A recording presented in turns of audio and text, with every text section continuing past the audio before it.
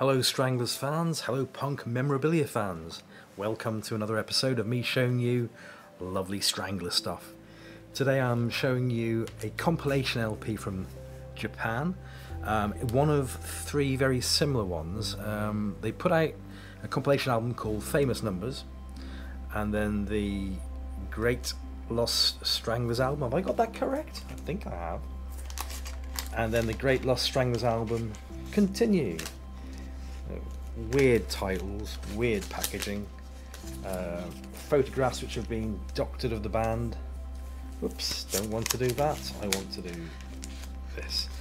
Quite awkward to take out this particular one. So let me just pop that there. Yeah, let's see now. Famous Numbers, the Great Lost Stranglers album, which is the one I'll be showing you today, and the Great Lost Stranglers album Continued.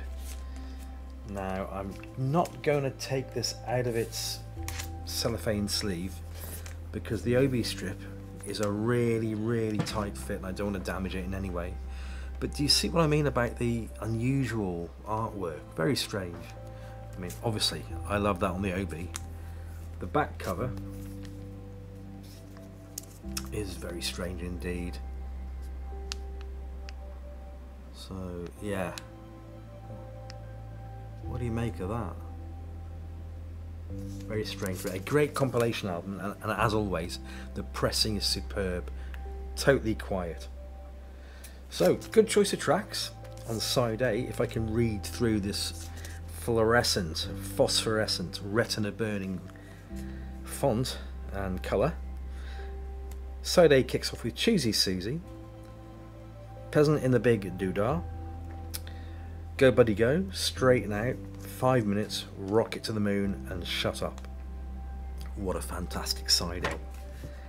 Side B is just as good. It kicks off with Walk On By, Boobies, Mean to Me, Old Codger, Fools Rush Out, Yellow Cake UF6, Sverige, Jagar Ensnurd, Pau Os Fronten.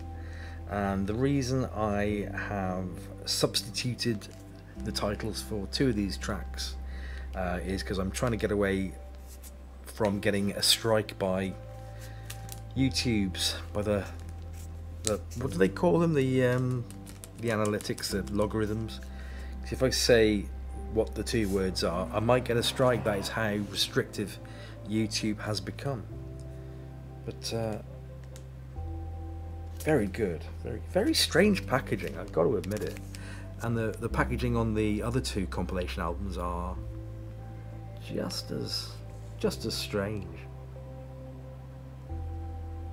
There we go. Sold in its traditional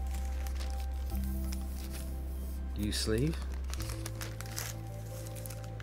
This one is, I think, a substitute sleeve because it's made by the famous Nagaoka company.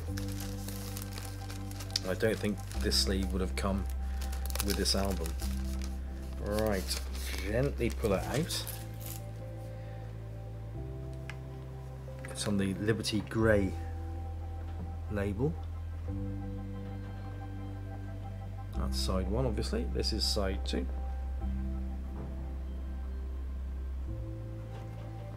Never been played. Speck of something there, which is easily removed. Super sparkly. Minty mint. Now just watch me drop the darn thing. I do aim to pick up the other two compilation albums in the fullness of time.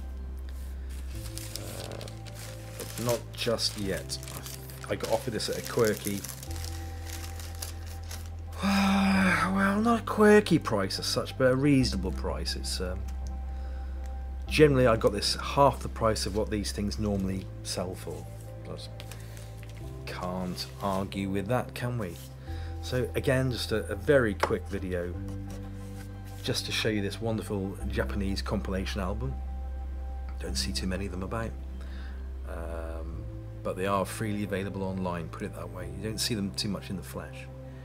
but online, no problem. Just expect to pay around about 80 to 90 euros, and make sure if you buy them, make sure they come with the OBs, with the sashes there.